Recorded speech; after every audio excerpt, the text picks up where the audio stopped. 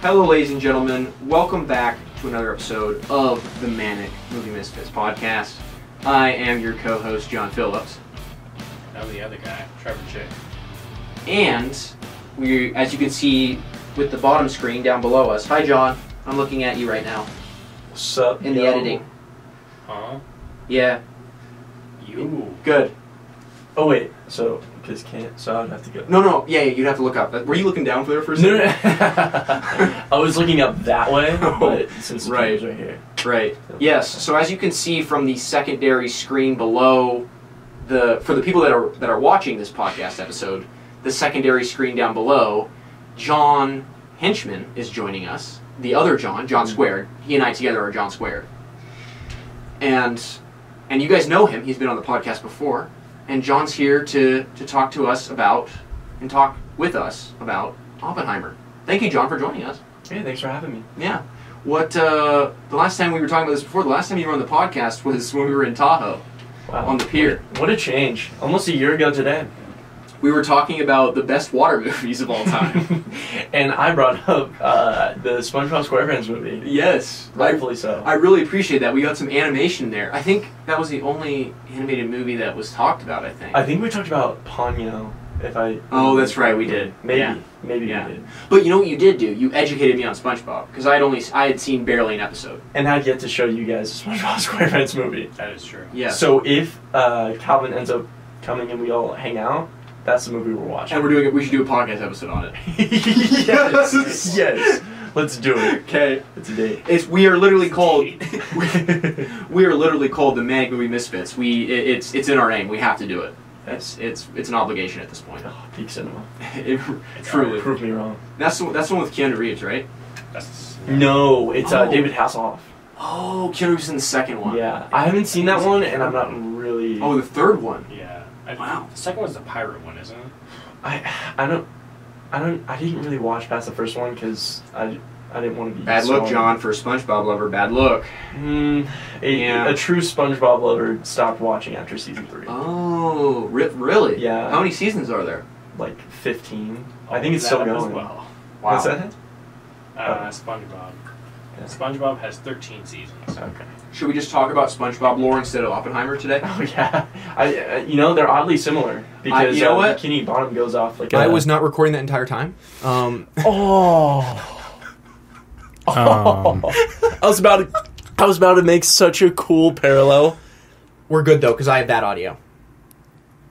What is use the camera audio? Okay. For that, it's not as good, but it was only for a couple minutes. Okay, and you're recording now. And I'm recording now. I want to keep that intro. That was a good intro. So, fun fact: Bikini Bottom. There's a theory that it was basically based off some nuclear bomb tests in I forget where, but the Pacific.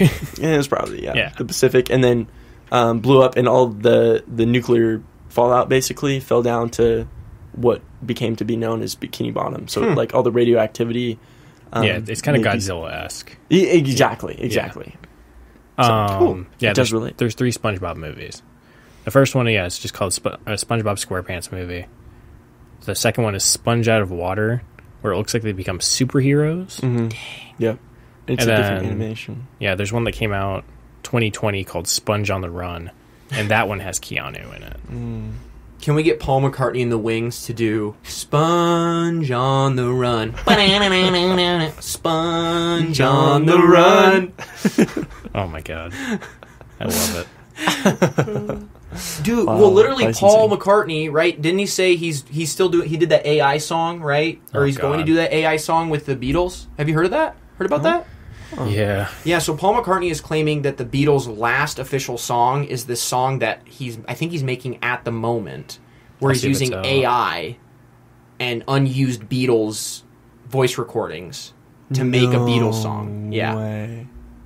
And he's claiming it's stupid. Okay. Yeah. It is stupid.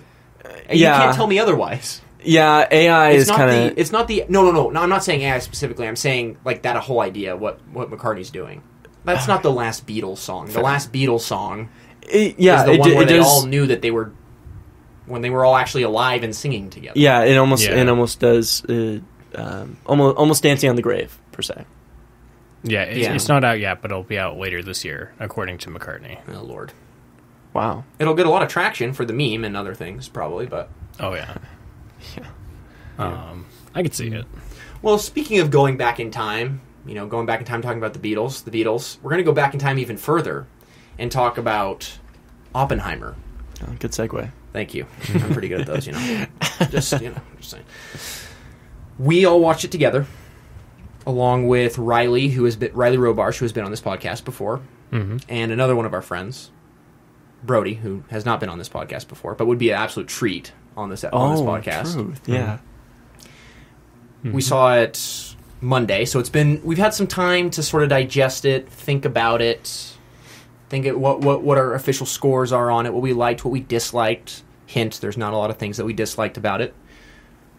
And so with that being said, John, being the generous co-host that I am, I'm going to open it up to you first. Well, it's a big deal here. It is a big deal. First answer here, first response, first comment on Oppenheimer. And this is as we always do, what stood out to you? Give us one thing to get this conversation going that stood out to you with Oppenheimer. I'm going to take a poetic approach here and start at the end. Okay. So, We're going to be talking spoilers just so we say this right now. Good point. Yes. Well, yeah, we can do that. Yeah, let's just get into it now. We usually wait a little, but we can just because we do. Yeah, I can start earlier.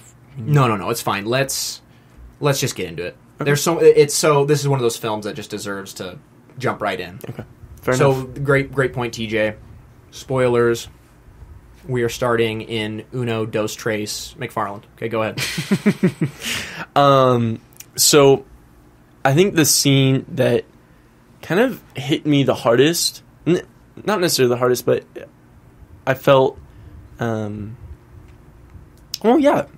moved me the most, was that last shot after Albert Einstein had walked away, and you see Cillian Murphy in color, his beautiful eyes, objectively beautiful eyes, crystal blue eyes, man, just staring down into the lake where he's now, because I believe they were talking about the weight of their inventions and like the curse of their inventions, really. Right. They were talking about how eventually you will be like resurrected. You eventually will be thought of in a brighter light. Mm-hmm. But you have to 30 years down the road. You still have to deal with the weight of your creation. And I think him looking down at the lake and seeing those raindrops, to me, it symbolized, the future of all these. Well, hopefully not the future, but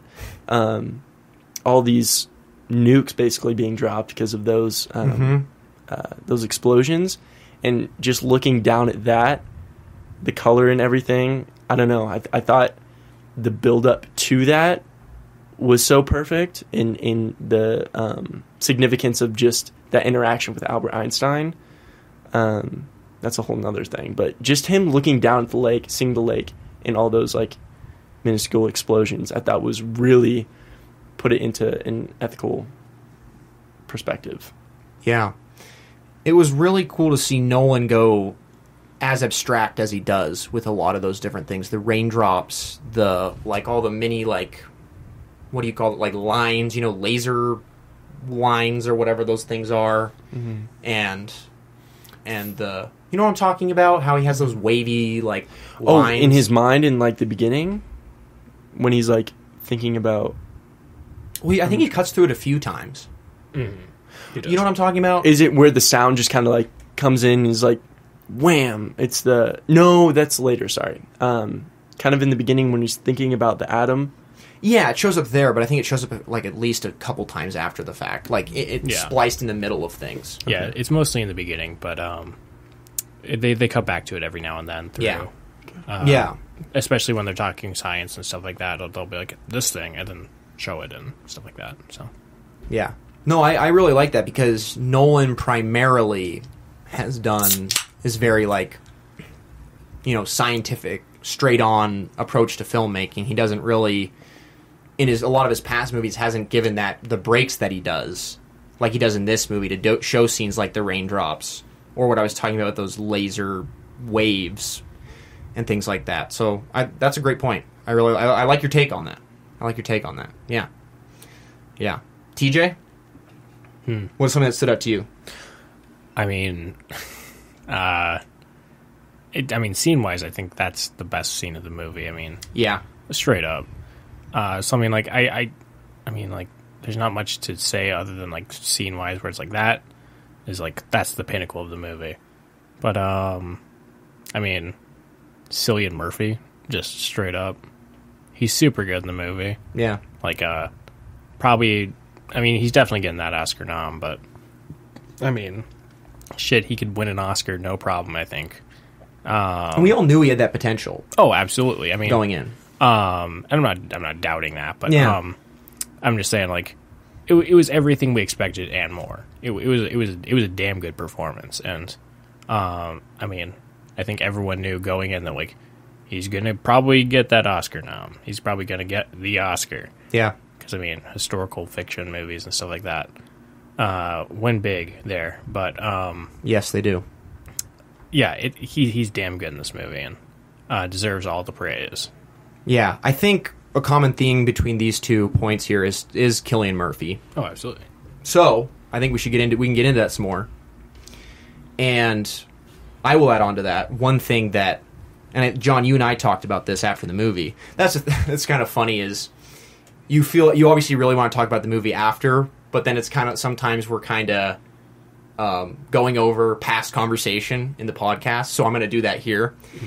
And one thing that I really enjoyed and I thought was great acting wise, and actually, no, I won't go there. But is the sadness, the terror, the anger, all these different emotions that you can see through Cillian Murphy's face without overdoing it, overacting, or exploding on that. It's all very contained, and it's so much more effective that way because it affects you as an audience member more because you feel it more, and it's very much along the lines of the same thing where it's like, you know, in horror movies where they won't show like the monster or the creature, and you build this emotion, you build this like imagination of what that monster is, and it gets scarier and scarier and scarier. It's like the same thing, but with his facial expressions, and so it garners so much more emotion that you have towards him, and it displays it so. Oh shit! Sorry, I went to go adjust it just a little bit. An atomic bomb just went off there. It did. Jesus Christ, it scared the hell out of me. It's so much more effective. And I hope you guys felt the same way. Mm-hmm. Yeah. Oh, yeah. 100% agree. I think, I think, Johnny, you were saying like when the actor kind of lets it all out, you know, just like cries or what have you, it kind of takes away. Or even the comedic approach, like adding, you know, if an actor would laugh at their own joke, it'd be a lot less funny. Exactly. But, you know, in the very opposite extreme, he's dealing with these pretty heavy topics and a lot of weight on his shoulders. Yeah. But he's just kind of taking it as the viewer would. And so the viewer is just left just kind of in this really claustrophobic space and has to kind of express it on their own. That's a great point, is you do kind of feel like you are kind of stuck in stone. You're kind of all... You're controlled. You're being controlled. You're being restrained because of that performance that he's giving. That's a great point. I like that. Also, what was kind of cool was seeing the progress of the film solely off of Cillian's emotions. Like, if you think about it, you could definitely do that. You could just pick out screenshots or brief clips of what Oppenheimer's face looks like throughout, especially that last hour when he progressively just gets more and more beat down by the board that's reviewing his security clearance. And you could clearly tell what stage the movie is at. It's just another great example of why this is such a great performance, and is if and let's say someone does have trouble with some of the plot things or how the plot's constructed or something else, you can really specifically sit down and enjoy that, and it is absolutely fantastic. I can't think of a performance like that. I mean, well, I'm sure there are others out there, but recently, where you really can, this is at least the first time that I've really thought about that, where you could take, I'm sure there's others, but in recent movie history, a performance like this where it is that good and that detailed, where you can follow it throughout a movie and understand just solely on facial expressions where the movie's at. I thought that was really cool. Mm-hmm. I think, too, we should also shout out other acting performances, because there was a lot of people in this movie. A lot of people. I kind of compared it to It's a Mad, Mad, Mad, Mad World, honestly, because with It's a Mad, Mad, Mad, Mad World, which, John, you were there for that podcast episode. That I was. One of the cool sort of behind-the-scenes history of that movie, right, is all the comedic geniuses wanted to be on that movie because they knew it was going to be huge, it had a big budget, it had a great director, they knew it was going to be awesome, and it was going to have a long-lasting impression. And clearly that is the same with this movie. Nolan's reputation is incredible. Interstellar, Dark Knight, and so everyone wanted to work on this movie, and it shows. The cast rivals It's a Mad, Mad, Mad, Mad World cast back then. Easy. What other performances jumped out at you guys? I mean, I've written down Strauss here, obviously. Robert Downey Jr. He's good. He's great. Especially that last 30 minutes. He is incredible. That's where he really comes out to shine. He's kind of like a background player through the whole rest of the movie. Yeah. Just kind of narrating here and there, but then when he actually gets the chance to act, he goes hard. Yeah, you hate him so much. He's like a snake. He's the way he tries to get Oppenheimer, and I think of that one scene in particular where I love scenes where you'll have a character reveal who they truly are in like a second, or like a character is trying to hold this fake persona up and then drops it because they're in they're in the dumps. They're at the very edge, and there's that one scene with Alden Ehrenreich and the other guy. I can't remember the actor's name, or I think he's another lawyer, but where you realize his true intentions, and he starts getting evil. He starts insulting Alden Ehrenreich's character and getting angry with him. I love moments like that. It's so sinister and so chilling to watch that. And Robert Downey Jr. is, a fantastic actor. Mm-hmm. He really is. Before Iron Man, he was a fantastic actor, and obviously, alcohol, drug issues had problems there. He had problems with that, but people only really remember him from Iron Man. But I was glad to see him take nothing against the Iron Man performance, which is great. Yeah, take a different role and a different character, right? Because this character lacks the charisma and the sort of suave that Tony Stark requires. Yeah. It is very much more black and white, black and white, get it? Because there's a black and white there.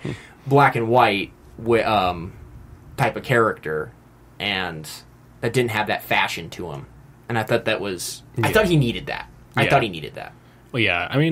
Robert Downey Jr., he was making so much money the last 10 years, he didn't have to do anything else other than the Iron Man movie, so, fair enough. Yeah. He did make some other stuff, there's, The Lawyer or The Jury or whatever that one's called. Apparently he's really good in that, too.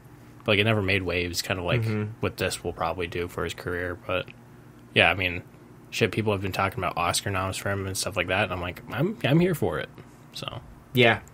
It was kind of funny. I was questioning literally until those last 30 minutes, sort of. I was wondering why people were giving him this much hype, and then there was the scene as the one I just mentioned, and a few after, then I realized, okay, this is what they're talking about. Because before he's good, but it didn't kick me in the face like a lot of other people were talking. Like a lot of other best supporting actors winners in the past. But then that last 30 minutes happened, and I realized, wow, this is awesome. Another comparison, too, that I thought was interesting was... And this is because, I don't know why. I guess I just had Boogie Nights on my mind. But TJ's like, where's this going? Yes, a movie about making porn movies and Oppenheimer. Yes. No, so... Hell yeah. Is Burt Reynolds, actually. So Burt Reynolds in that movie plays a very different character as well than he was known for. Mm-hmm. And I thought that was an interesting parallel between that kind of... And they and Burt got nominated for an Oscar for that movie. Tony Stark. RDJ will probably get nominated for that movie. But I love that. Again, I love that career choice from both of them. It's a good movie. You should check it out, John. Boogie Nights. Yeah. Paul Thomas Anderson. Yeah. It's good. It's good. But I just wanted to shout that out because I thought that was interesting. Yeah. As much as Robert Downey Jr. was a different character, I think is Iron Man and versus Straws. I think more or less it was, kind of the beginning of Iron Man 1, where he's, kind of this stuck-up, stubborn, selfish politician, really. Because True. In Iron Man, he's like this, arms salesman, and, he's kind of dealing with the same thing in Oppenheimer. Just without the Flash. Exactly. Because, Tony Stark is all about the sports cars. Yeah. But I think what kind of gave me that Iron Man-esque vibe was when he was kind of getting talked down to by Solo. What's his name? Alden Ehrenreich. Yeah.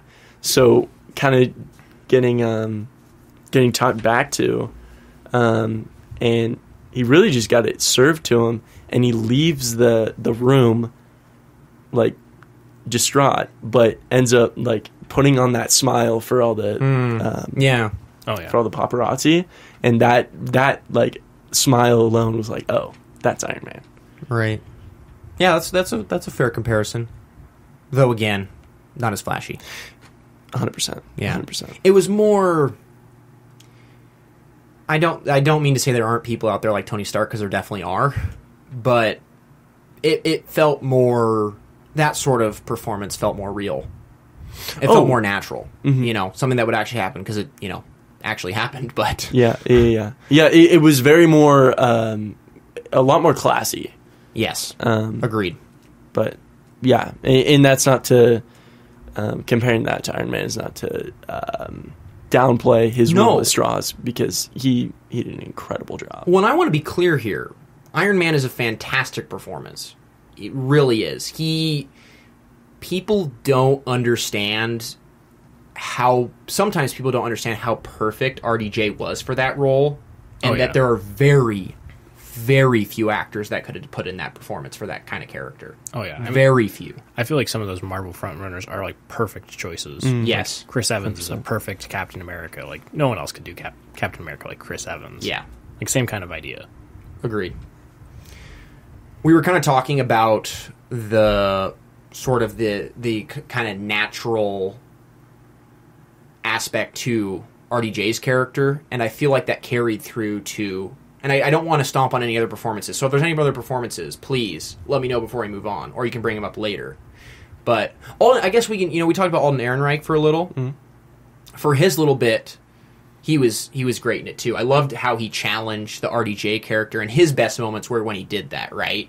I loved his sort of smirks and smiles, and when he realized that RDJ was down in the dumps and was about to get thrown down on, and wasn't going to get the cabinet seat for Eisenhower's when Eisenhower was president, and he put... Because I actually saw hype for him as well, but I wasn't sure why. But then, again, I found out why. Again, it really is those last 30 minutes, because you see all that change.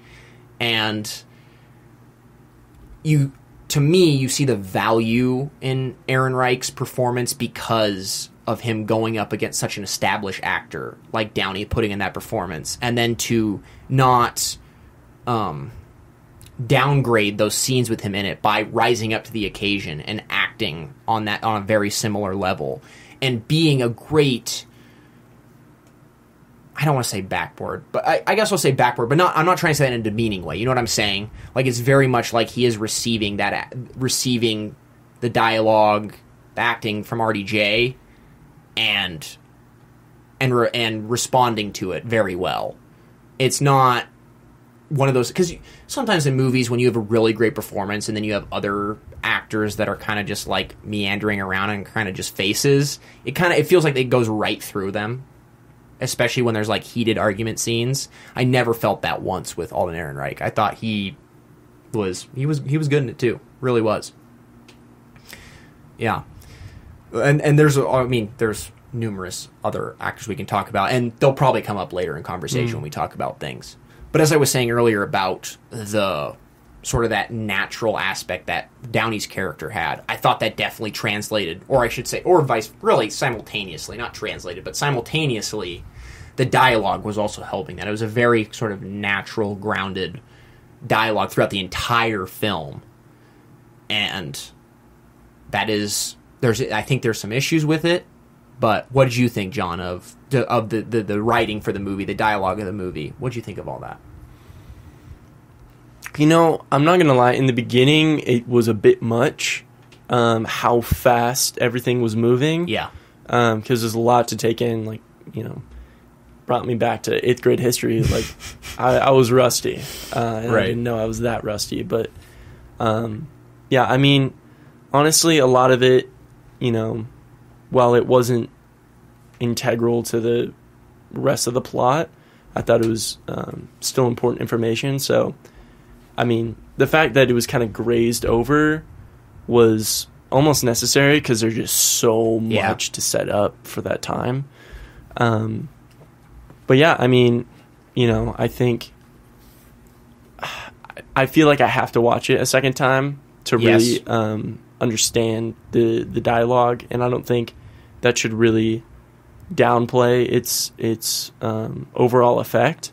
But I would just need to watch it at least once more to kind of make a fair judgment of that dialogue. Yeah. I had a similar reaction, especially when thinking of how, I don't know. Nolan has this issue, and we talked about it before the podcast started, but his dialogue is just way too quiet, too much. Mm. And when you have that in conjunction with these complicated subjects and that they're talking about, and the large amount of characters that are speaking and saying these important things, it really does not help, because you have to be so focused, and then even then you miss some things, and that can affect your viewing experience later on down the road by missing a few words here and there that end up being really important. Because I was talking about that, one of the things that to me made the dialogue so natural is they never overemphasized like those big like light bulb moments, or those big like wordy speeches that were like the pinnacle of a scene, the again, like that light bulb moment, real central to it. It was very much just natural conversation, natural dialogue, natural conversation between scientists, the courts, and so I loved that piece. But then again, and I'm glad the way it turned out. I would have much rather have done that than doing what I was saying earlier, which was make a big spectacle of certain lines of dialogue, because that is not life. Now, it works really well for movies a lot of the time. It's not great for necessarily life. So, as I was saying about that problem with the natural dialogue is, I'd much rather have that. It is more natural. It's less cheesy than that sort of one sentence spotlight type of dialogue in scenes. But in this case, it doesn't work with that quiet dialogue that Nolan seems to always have.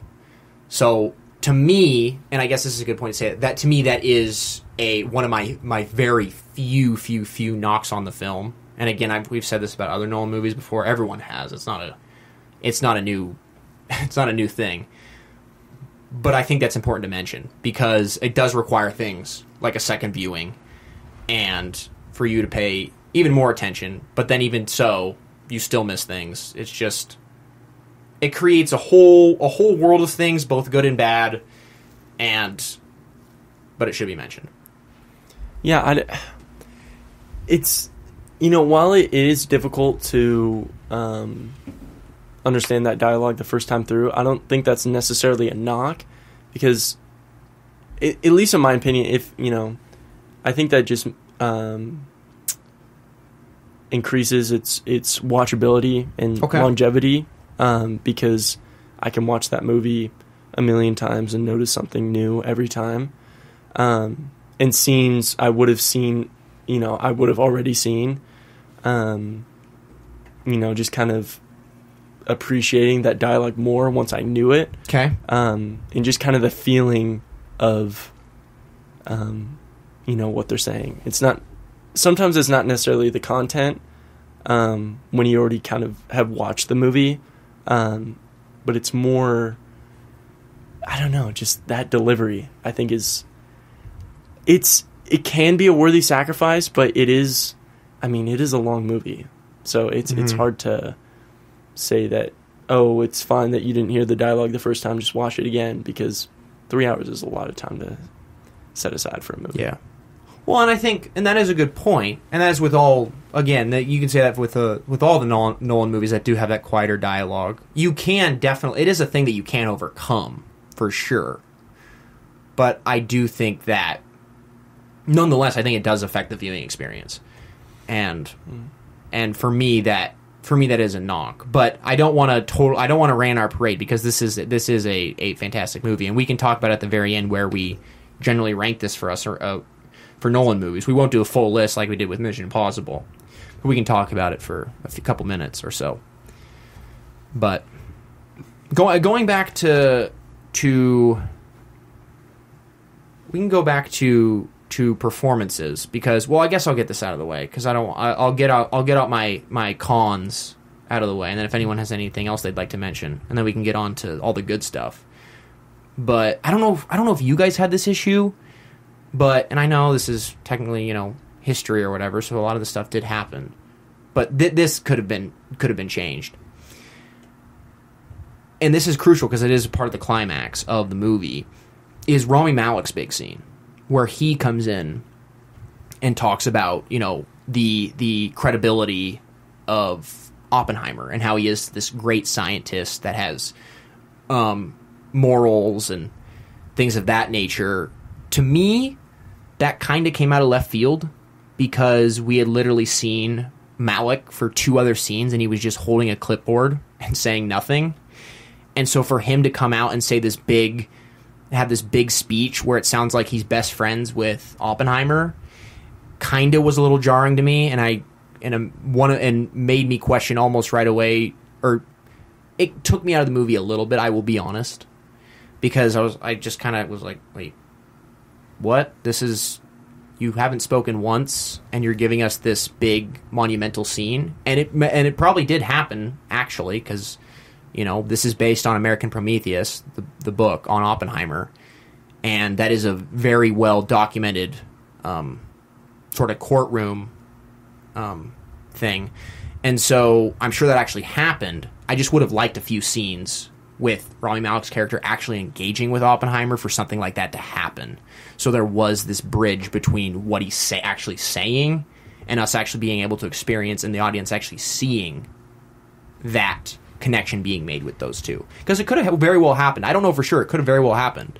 And if it did, that's great. I think there should have at least been a couple scenes, or at least even a scene telling us that. I think it would have made that final big, because this is a crucial part, right? This is literally the ending of the film almost, is him saying, there was others, we should say there are other, I do know this, there were other scientists that came out and said this as well. I mean, you saw it in the security clearance hearing, or sort of discussion, but board. But I would have liked that. I don't know if you guys had trouble with that, and that's why I wanted to ask, but I definitely did. Yeah. Do you want to go? Oh, that's all you? Yeah, I totally agree. Yeah. Yeah, I think it's just one of those things where I think there's just a lot of people in this movie, and if they just kind of like even just streamlined the amount of people in there just a little bit and been like, I know this is a little bit historical, but add this character here, make it a little more sense. Like, don't do a whole JFK thing when, like, invent characters, but, like... Kevin Bacon yeah. in that movie. But, like, at one point, you're going to have to, like, sacrifice that for plot, like, whatever. Because just adding a random face for a scene, although it's great, you could just have this character be someone else and in the plot and make it make more sense later. Yeah. Like, I mean, you probably could have cut number of cameos in that movie and streamlined them, and nothing would have changed. Yes. I mean, you could cut Nat Wolff from that movie and nothing would change. Mm-hmm. Which is sad because he's a great actor, but I mean, I think he says maybe 3 things in the movie, if that, and he's in the background of like every scene. Mm-hmm. But well, that's a great point to bring up. TJ is maybe adding in a character that it wasn't totally there to begin with to help with that. I think that totally would have been cool, because one thing that is official is that Albert Einstein did not have that conversation with Oppenheimer, and that conversation that we were talking about, that very last conversation, did not happen with Albert Einstein. It was with a different scientist. So I don't know why Nolan put that scene in there, but he did. I mean, probably to make it more eventful. Be like, yes, it's the meeting of the 2 greatest science minds in the last 100 years.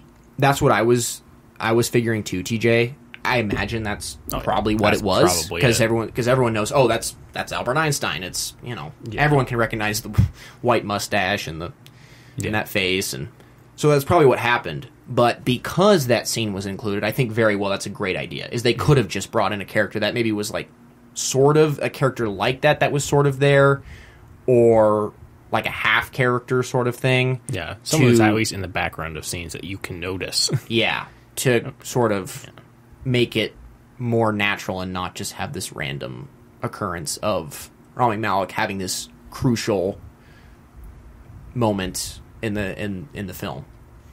So I think that's important to point out. But that's kind of, I let's move past that. Let's talk about some other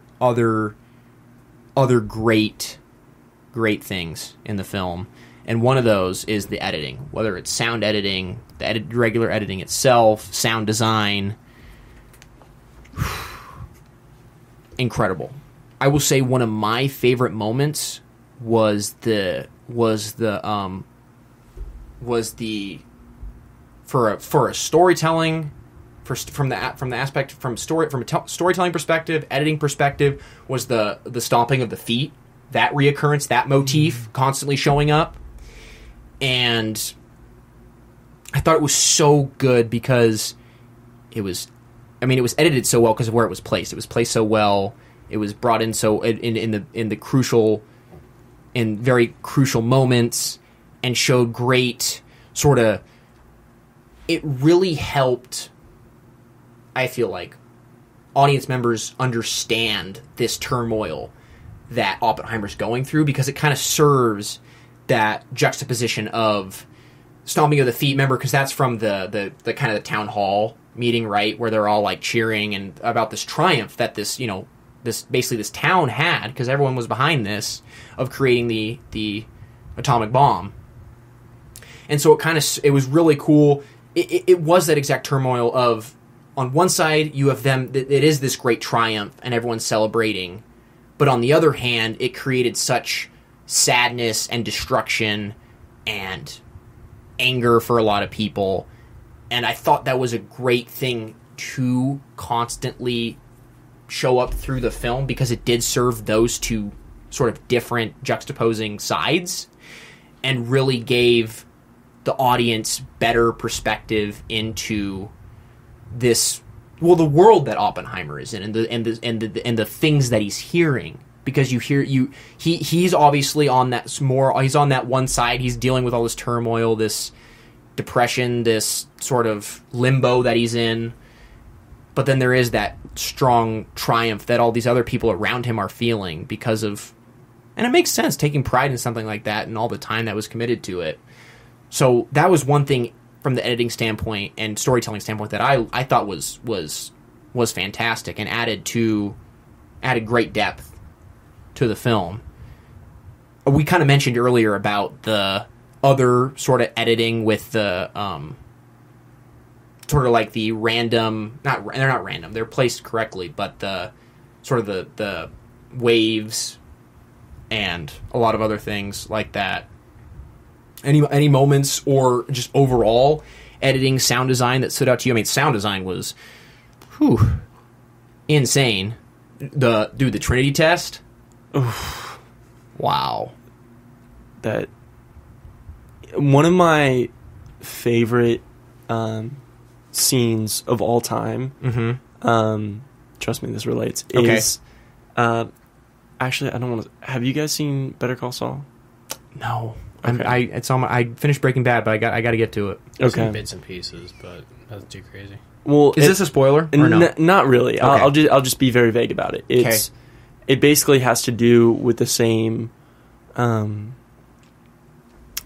same concept of light traveling faster than sound. Okay. So you'll see it and then hear it later. Yeah. And just it reminded me so much of that I was already so excited for that explosion, because I mean they're so far from this explosion, and just that wonderful silence of not only the film, but I think respectfully all of the audience members. As packed as that theater was, I mean there was not a seat that wasn't filled.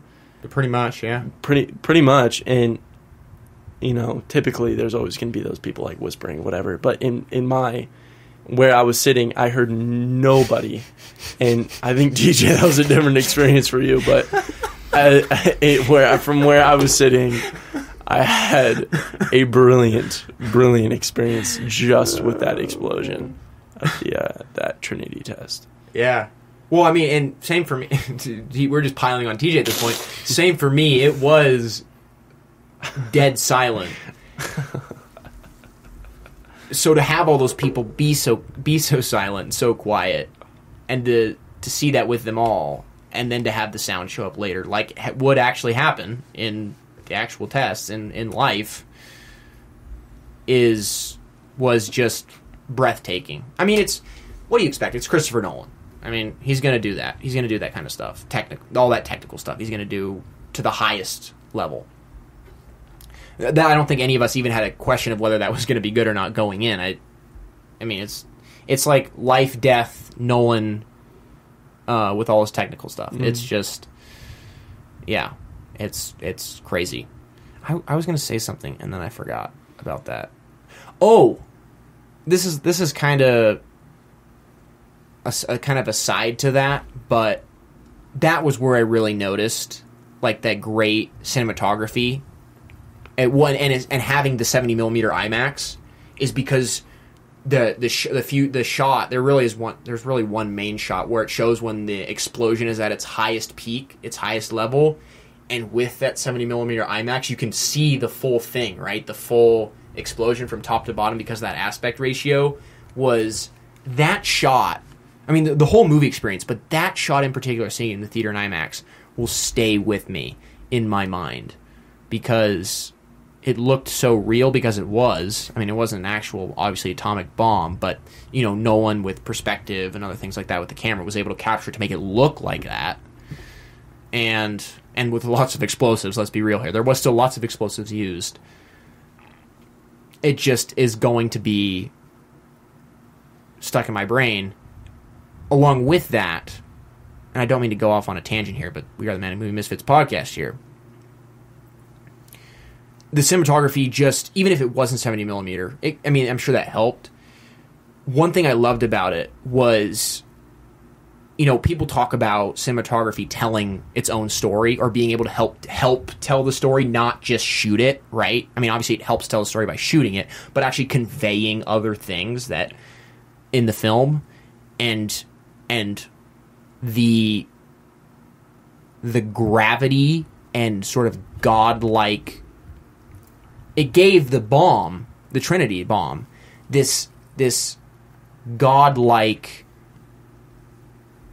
sort of weight to it and gravity to it, right? Remember those shots where everyone's like, well, there's the shot where they're putting it together and then they have the shot where everyone's walking around it, and there's that one final moment where Oppenheimer's walking around it.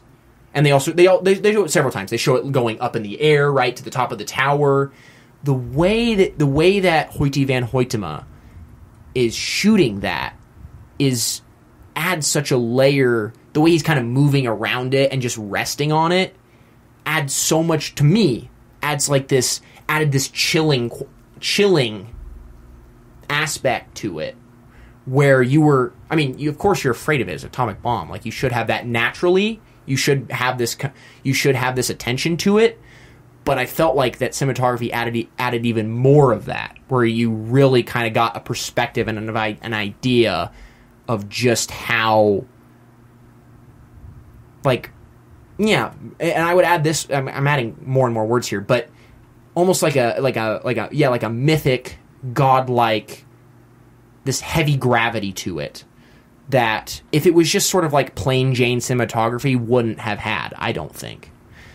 And I love that piece to it. That's just, and Hoyte van Hoytema is the best of the best for IMAX. He is, I think people now, especially with some of his last couple films, Nope and this one, I mean, it's kind of come to light that, yeah, this dude is like the best when it comes to messing around with IMAX cameras and shooting. Oh yeah. Just a fantastic job on his part. And obviously we talked about the explosion, shooting that, being able to see all of that. And yeah, I just thought was incredible. Was there any before, I don't want to leave editing behind. So was there any other things about editing or cinematography that you guys wanted to shout out?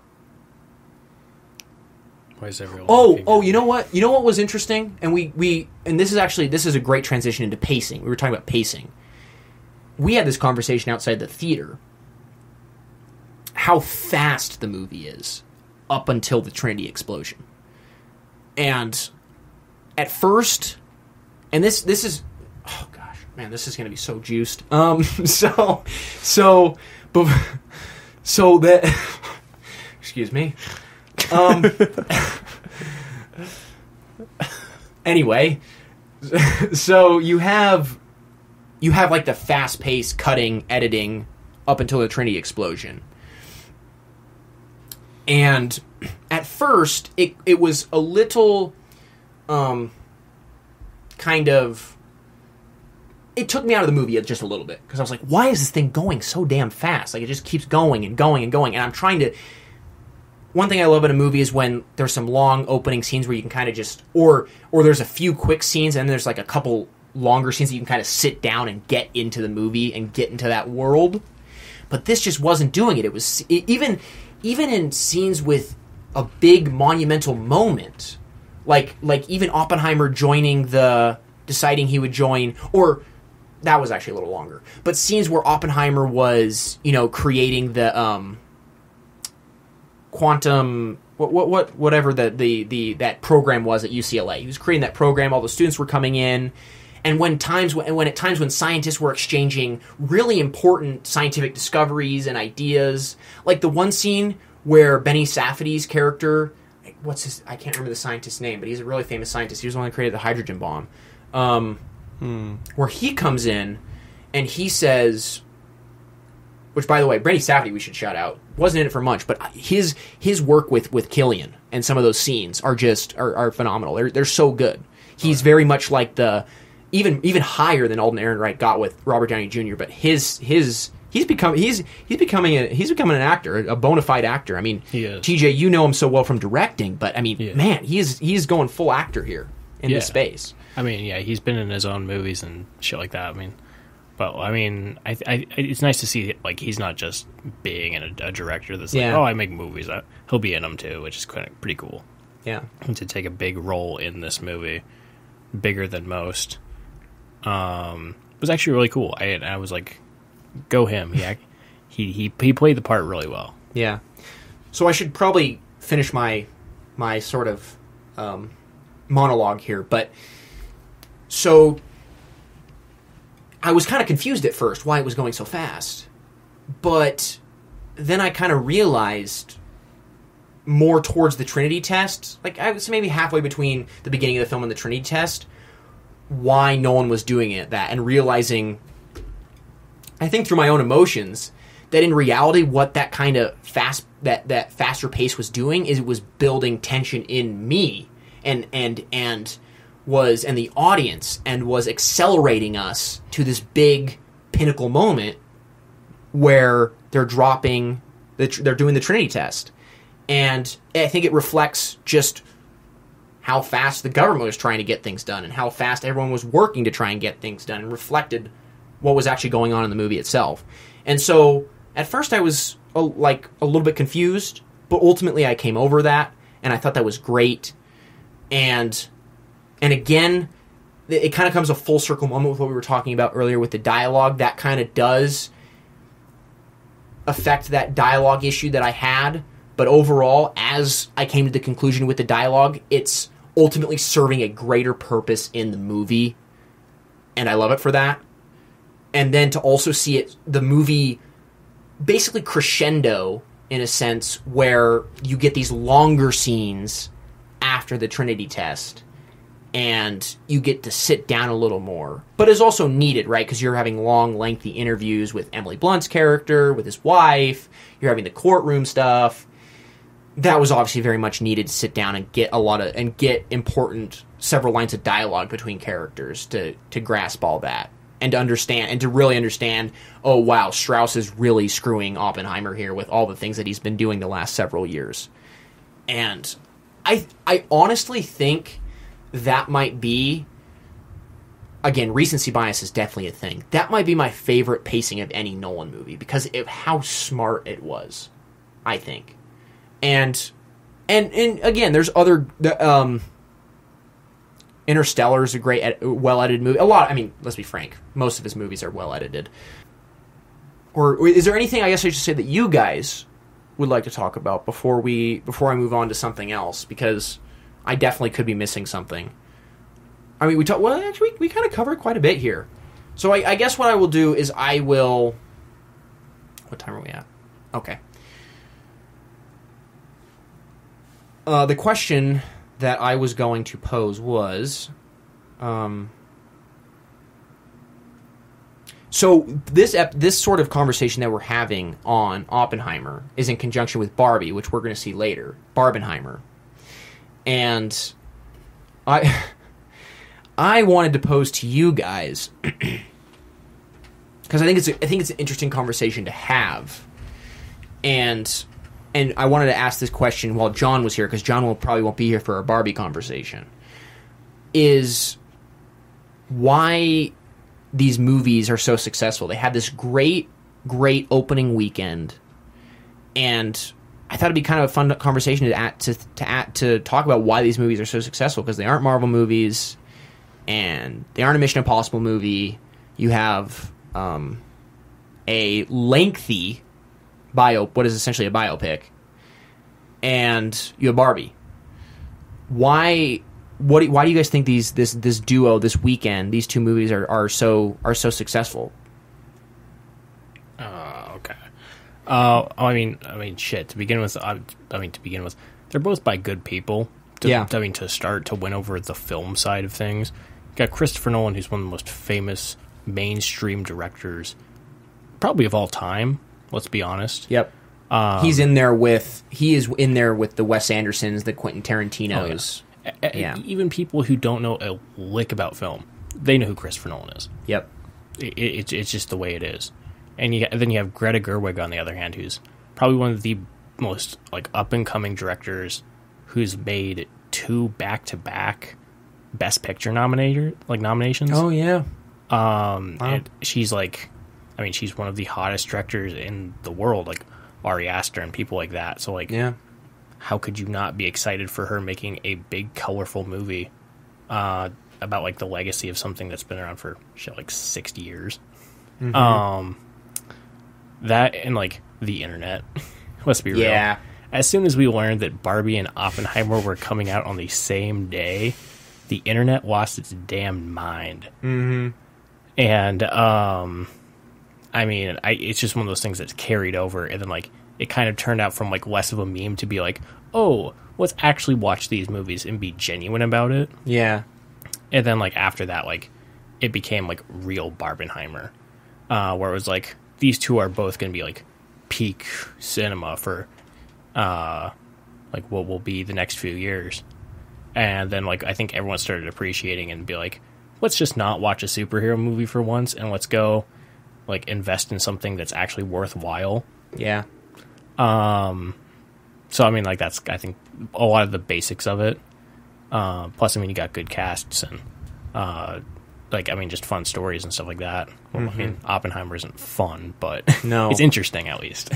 Well, and that's why I'm glad we didn't do the Barbenheimer double feature, is because, and no offense to, well, I'm calling out a lot of people because a lot of people did see the double feature, and I think this is true for a lot of movies. I'm glad we saw Oppenheimer by itself and not in the same day as Barbie, because we had the chance to kind of digest it and think about it on its own as its own sort of movie. Well, I think that would have been the same thing opposite wise if like we went to go see Barbie, because I've heard Barbie it's not just a blockbuster movie. It gets deep in some ways. Yeah. And, like you're gonna think about it too, and like I mean I feel like it's gonna be the same way either way you watch it, because it's gonna be like, oh, do you want themes of the world ending, or do you want themes of like this is what it's like to be like a woman in modern day. Yeah. Like I think it's just like no matter which way you bite it, you're still going to get the same outcome. You're still going to sit and you're going to stew for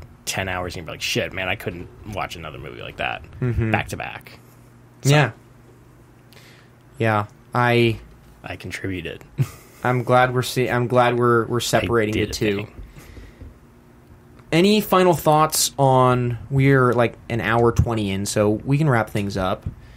Is there any final thoughts that you guys have on Oppenheimer? It was a wonderful experience. I'm glad we saw it in IMAX. I gave it 4.5 out of 5 stars. That's my rating as teaches as well. I think I might lower it to a 4. Oh, really? A 4? All right. We're back. Final thoughts, as I was saying earlier, final thoughts on Oppenheimer, guys. What will you remember about this movie for years to come? Whether just the singular, like the theater experience itself, a moment in the film. What are your last thoughts on this on Oppenheimer before we close things up? You know, I don't want to dwell too much on this part, but Okay. I did forget to mention in the editing realm. Okay. I'm just going to take it here for Jeez, John. a little bit. When they were talking about the different kinds of explosions, and in what ways they could, make a nuke, was basically, they would describe the type of explosion they would use, implosion, whatever, and then it would cut to not waves, but the kind of explosion, and was so violent and abrupt about it that I feel like it encapsulated the whole process so well, like bringing those theories to reality. They're not doing some 6th grade science experiment. They're dealing with really, human lives and the fate of the world and the war. Yes. But yeah, that was another editing part I didn't want to leave out. Yeah, So. Great point. Thank you for bringing that up. I love that as well. All of those, and the same can be said similar with the stomping, how jarring all that is. Oh, 100%. And now that you say it, I have so many other thoughts that are rushing to me, so that's why I'm like typing. I'm trying to write them down. I will say that one thing that I wasn't ready for this movie is all of the one thing that was a positive about having all of these different characters is all the different storylines that we got, and all the different great moments, dialogue exchanges, and dialogue and character moments that we were able to see. We didn't talk about Florence Pugh and Cillian Murphy, their performance, their scenes together. So good and emotional, and that scene where she says, "I need you, you can't leave," and he says, "No, I can't come back because they're making me stay there, right? They're going to get, suspicious, is really saddening stuff and adds depth to what would have just been a story about an atomic bomb, being created, that sort of thing. And to spend valuable time going into that story, which is valuable in Oppenheimer's life, obviously this did happen. There is documents on this and, a book on this, that he did actually have. Florence Pugh's character was indeed real. Mm-hmm. To have to be able to have spotlight on that was really valuable and really added to the complexity of the character. So then when he does have those emotions, you feel for him even more, because you feel he is not just a scientist. You feel like he's a human being, because you have the great acting that we were talking about, but then you also have the actual human exchanges that he has with Florence Pugh's character, some of the other professors, before this whole thing kicks off. So I wanted to mention that before I forgot. And then Nolan, in an interview, talked about how this is a borderline horror movie, or there were moments where it was basically a horror movie, and we got those, and I wanted to shout those out. Specifically, we talked about the town hall scene briefly, where he goes and has that speech, and you obviously have that reoccurring stomping motif from that, but you also have a very disturbing sequence or scene where he's walking out and he steps on a dead baby, and like a burnt up, charcoaled up baby, as well as seeing the flesh being ripped off of a woman's face, among other things. And this can also go into the editing. How well that was set up to where it was just kind of to really real quick cuts with no warning whatsoever is very much something that you would see in a horror movie. And the way that it was edited was also very, very horror-like. In fact, I was talking to TJ about this when we were out of the theater, but I mean, it wasn't this weird, but it gave me subtle flashbacks to David Lynch stuff because of how it was cut. David Lynch in the movies that I have seen with him, and like the Twin Peaks season 3, he'll often have it can be weird too, but one weird thing going on, and he'll just cut immediately to something in that same scene that we never saw before and show it, or something, or usually the ones that stand out to me, something completely like different and also weird. And Nolan to me did a similar thing to add sort of that jarring quality to it and horrific, make you have this horrific response to it. And I thought that was kind of an interesting parallel that not a lot of people are talking about, but I mean, TJ, you kind of got what I was coming from, yeah? Yeah. I mean, just the way things are set up, and yeah, bring this a little closer. The way things are like set up, and like, I mean, shit like that. I mean, it all starts off where it's like everyone's yelling and screaming, and then like it isolates to like one single scream, and then like quietness, and it's like that inherently is just very David Lynch. Yes. You watch something like I said, Twin Peaks or something like that. Like, I mean, it's very like it almost harkens back to like the way the show ends, right? Or something like a scene like that, or like the Autry's dance scene in like season 3, where it's just like it's like a weird scream and then kind of just cuts out, and you're like, what? Mm-hmm. But like the visuals and like it is very like almost David Lynchy or something like that, where it's like bizarre visuals that in the end do coincide with like the feeling at hand, but you're just kind of like you're taken aback. We're like, oh, this is spooky. This is scary. Well, I'm glad you confirmed that with me, because I didn't want to act like I was going insane. You are, John. I probably am.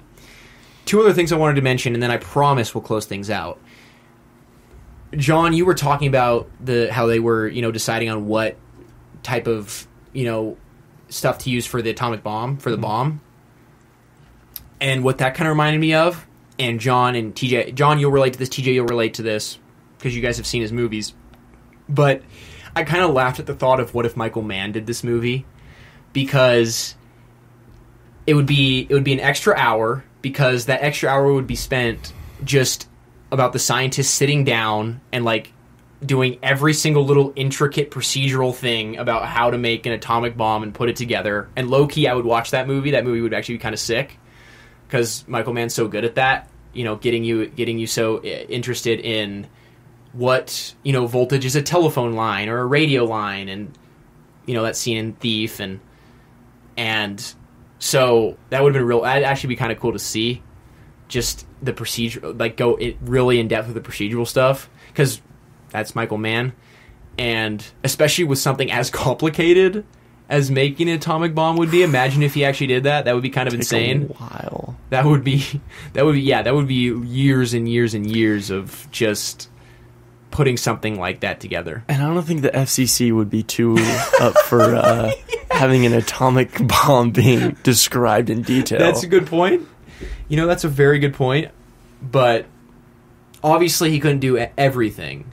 But like at least going more in depth, and I'm sure you can go more in depth than what they did in the movie, obviously, without absolutely without them, you know, flipping out. But just giving it the Michael Mann procedure, not to that extent. I don't want Michael Mann to get in trouble, but not that he would make this movie. He wouldn't, because this movie just came out and whatever. But it was kind of a fun reality to pose that question of a procedural movie about the Trinity test would be something I would buy multiple tickets to. So, well, with the technical capacity of Christopher Nolan films, I was surprised they kind of just grazed over. Really, I mean, the making of an atomic bomb is pretty complex. Yes, and describing all these different methods of doing so. But I was surprised he didn't take 40 minutes to explain how an atomic bomb goes off. Well, like an Inception. But, well, yeah, you know, not so much Inception, but thinking about, you know, like Interstellar, when they're, you know, talking about time and everything. And I guess because that's purely theoretical, it's easier to think about and you know, make cool scenes of. But yeah, I guess he had to graze over it. Because had he gone into, you know, anything below surface level, he would have described so many different, you know, spider webs of information that it would just, it'd be too much. Yeah, everyone else, every normal person would be like, huh? Yeah. For like 40 minutes. And because knowing him, like, when he gets started, he'll just, like, explain shit for, like I said, like Inception, he does that for, like, 30 minutes. Which is like, it's Leo DiCaprio, he's like, this is how Inception works. And it's just like, alright, you could have just like, baked this in a little less, like, I'm shoving this idea down your throat, and you're going to listen to me rant about how dreams work for 30 minutes. Which, I mean, I like, and I think it's cool, but like, same time though, it's a weird writing thing that he does, and it kind of drives me a little bit crazy every now and then. Yeah. That one though could, was, I mean, because obviously he didn't do it with the bomb stuff. But that one was a little more flashy to begin with. Yeah. Well, I mean, like, Inception is just The Matrix, and The Matrix does the same thing. Yeah. I mean, they're practically the same movie. And I mean, they set themselves up exactly the same. So, I mean, he kind of was just like, I'm going to reskin it with dreams, and, like, I mean... add some layers to it. Yeah, add some flair, because why not? And, but, like... Yeah, I mean, like, the whole, like, explanation thing is, like, it's straight up The Matrix. Watch this movie within, like, a month, and you'll know exactly what I mean. You know, it's really weird. But, I mean, yeah, I'm glad he doesn't go very Christopher Nolan-y in that kind of sense, because that would have drove me crazy. Yeah. Well, and it gave time for... Everything else. Everything else, what I was talking about earlier, Florence Pugh stuff, or whatever. Other parts of the film. The courtroom. Gave more time for courtroom stuff, I imagine. Yeah. So it was enough to satisfy, and not, again, have the heads of the audiences all explode. Yeah. So I think that is a good point to bring up.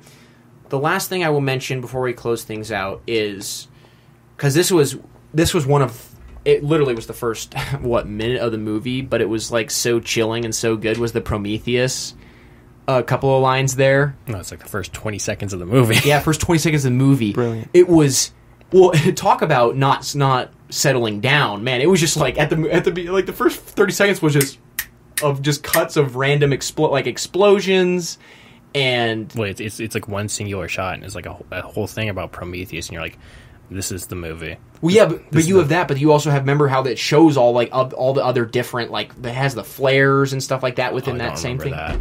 Isn't that in the same? You're talking about the fire in that frame as the quote is on the screen? Is that what you're saying? But soon after that, isn't there a bunch of cuts of like... I think it cuts to Cillian, and then it's like the opening of that, and then it cuts to RDJ, and it's the opening of that, and then they kind of meld that in with like talking about his backstory, and then there's a lot of those cuts where it's like a lot more of the like the flares and stuff like that. Right, because when he's sleeping, it shows all like the laser stuff. Right, and like all the little dots. It does tons of that. Not just lasers or dots and stuff like that. It does some of the explosive stuff too. No, I know, but isn't that the beginning of the movie? Yeah, that's like the first 20 minutes. It's like it does a lot of that. Oh yeah. Well, anyway, that Prometheus thing was a nice touch, and I'm glad he brought that in. Because you were able to think about that in conjunction with, you know, Oppenheimer's journey, comparing Prometheus's thing with giving fire to mankind, and Oppenheimer giving the power of the atomic bomb to mankind. From the get-go, it was just like, wow. Yeah. Brought a whole other gravitas to it. Mm-hmm. And one thing that also I was kind of thinking about, because it was just in my head from a British literature class I took, was also thinking about it along the lines of Frankenstein, too. Right? Where Frankenstein gives the power of immortality to mankind with resurrecting the monster, the creature in Frankenstein. So I thought that was a very relatable also comparison. Because, I mean, to be fair, they do actually... they also reference Prometheus in Frankenstein. So, yeah. I wouldn't be surprised. Yeah, that makes sense. Yes. It's the very same kind of ideas. Yeah. Well, it is, right? Yeah. It's Prometheus giving fire to mankind. It's immortality. It's Frankenstein giving immortality to mankind, and then it's Oppenheimer giving the atomic bomb and that power to mankind. Really, and it's also, it's really cool to think about that because of the different timelines you're dealing with, different points in, you know, history or whatever that you're dealing with. You're dealing with, you know, obviously like Greek mythology, and then you're dealing with the 1800s. And then the 1900s with the atomic bomb. 1800s Frankenstein. It's like, it's really interesting to compare all those three and think about the, I guess like the progression of how that's like changing. You know what I'm saying? I mean, obviously, Frankenstein is not real. No one resurrected a dead body. No scientist has done that yet, as far as we know. But nonetheless, from a storytelling perspective, progression, it's kind of cool to add that into that, have that trio. Were you gonna say something, John? I'm sorry. No, you hit the nail on the head. Just being, you know, this is something very real that we're dealing with today. Right. In this case, it is legit. It is an actual legitimate thing. The atomic bomb. And walking out of the theater, I was like, how is this not on my mind all the time? Yep. I think it's scarier. It's more terrifying to know not of the atomic bomb's existence, but knowing how easy it is to forget the power every country pretty much around the world has. Yep. And that's what Nolan talks about, like that he you know, in the 80s there was like all that atomic bomb scares, and like, well, him growing up faced that, and so definitely it is real. And I was going to go somewhere. Oh, yeah. It's also, you know, we were comparing the three. It's also interesting to see how those individual characters are treated, right? By providing this newfound great power to mankind and how they're viewed, throughout. You have Prometheus, who is chained up by the gods and is getting his liver eaten out, basically, by an eagle. Delicious. And then you have in Frankenstein, you have all this pain that's brought on by this monster going around, and I don't mean to spoil it too much, but killing people, basically. Yeah. I won't say who, but killing people.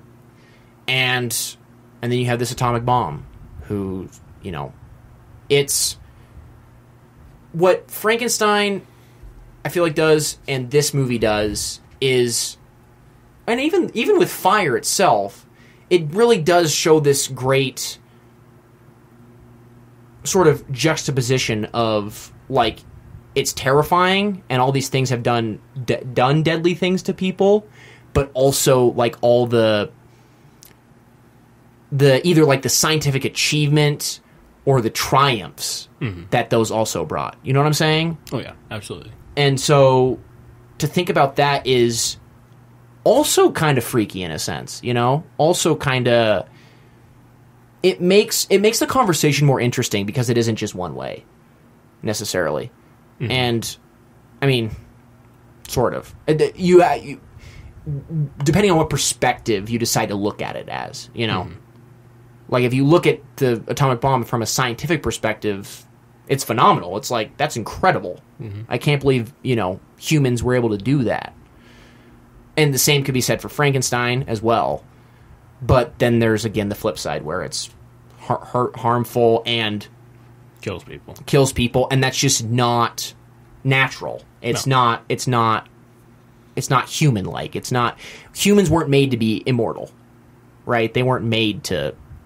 We all have a finite amount of time.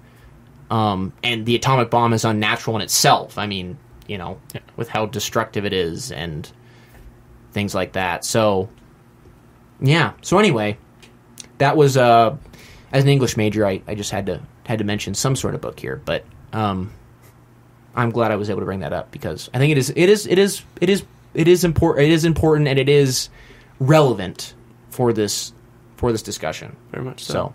Yeah. So anyway, that was a long section of final thoughts. That was 25 minutes ish of final thoughts, but I think it was worth it because we added so much more to the conversation. I'm glad you brought up some more editing stuff there, John. That was good. And thank you for being here with us for this conversation. It was a little bit more serious. And I think it was needed for something like this. 100%. We're not idiots all the time. Just 95% of the time. This was the 5% that we weren't idiots. Yeah. And we weren't making jokes and stuff. It was hard to make jokes coming out of that theater. I know. Well, we it made was heavy. I will be honest. I'm not gonna lie. We definitely made all the Barbenheimer jokes and we made some. This goes to actually, John, to what you were saying about how, like, you kind of just forget about, like, all the nuclear devices we have in the world and you kind of just forget about that threat. That was very much us at the beginning of the movie. Making all these jokes and stuff like that, who, yeah, I'll be honest, they weren't exactly always appropriate, but making all these jokes humor and then... is intended to be offensive. No, they were. Yeah, well, I mean, humor in general. Right. Something usually we weren't actually being... They're jokes for a reason. We weren't actually, like, being serious about all this stuff. Yeah. But it does supplement what you were saying, which is, like, you just kind of forget about all that, and you don't forget about the damage that can be caused in basically, like, with a push of a button. And the world. Yes. And, I mean, that's why we never had a World War III, is because everyone had nukes, and so if World War III came, it would just be nuclear war and everyone would die. So that's why that hasn't happened yet. But people are saying AI might make World War III, but whatever. There might be like an AI World War III, but at least from that perspective, it hasn't happened because of that. But so yeah, I guess I was just going to say that it was a great example of, we were making all those jokes coming to the theater, and then coming out of it, it was very much us realizing, oh yeah, like, reminding ourselves of this threat that is out there Yeah. and the destruction it causes. So, there's a real world situation with what you were talking about there. But yeah, well, thank you everyone for listening. Mm-hmm. We're glad you sticked around. Hopefully, some of you watched this. It is up on YouTube under the same name as the podcast. Next episode, TJ and I will be talking about Barbie. Maybe with Riley. Hopefully with Riley, or just by ourselves. Something, yeah. Something like that. And yeah, and then after that, TJ finally watched Creed 3, finally. It only took me, how many months is that? Like 5 months, is it? Yeah. It only Something took me like 5 that? months to watch Creed 3. Yeah. But I kind of forgot it existed. But look forward to that. We're gonna talk about Creed 3. We're gonna rank all of the Rocky movies. We're gonna do that because TJ and I watched all of them in preparation for Creed 3, and then I rewatched all of them again. Remember that? Or I rewatched the first 4 again. Yeah, I had a stretch where I watched 13 Rocky movies in a row.